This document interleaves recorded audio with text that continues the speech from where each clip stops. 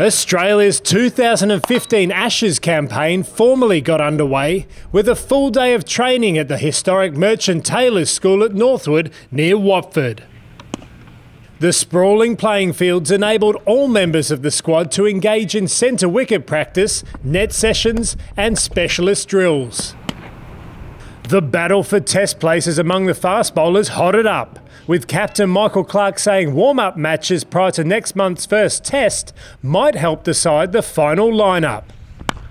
I think they'll be really important for us as a group, not just to get a hit out, but for guys to push for selection. Touch wood, at the moment we've got everyone fit and healthy.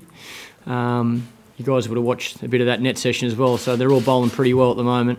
Among those to impress the skipper during the session was Mitchell Johnson, hero of Australia's home Ashes whitewash 18 months ago. I know he's full of confidence. I don't think it matters who he plays at the moment. He's at the top of his game. The only absentee from the session was all-rounder Mitchell Marsh, who was confined to the team's London hotel with a stomach bug.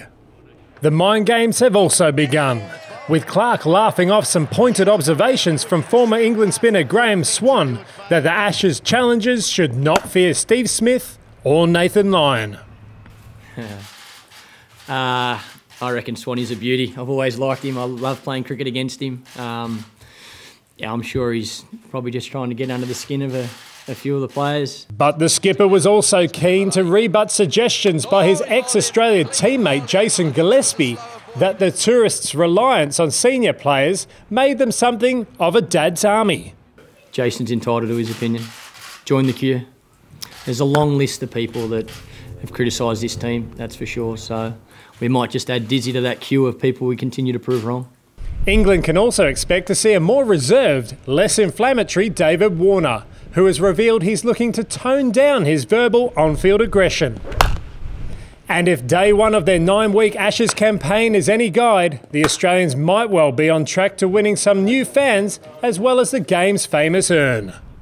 You know, we had a few of the young boys bowling to us today and they got a few wickets, which is not a good sign for us, but good sign for English cricket's future.